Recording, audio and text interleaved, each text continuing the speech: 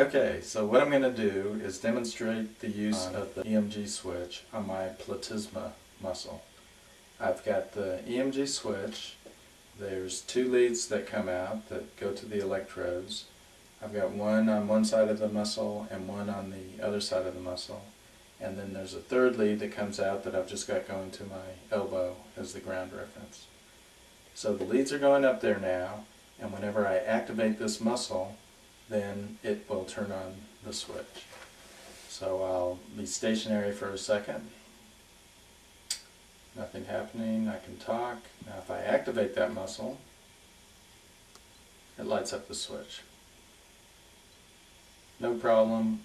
With a little practice, you can find exactly where that muscle is, get it to light up and shut down. So it's very easy to use EMG activated switch.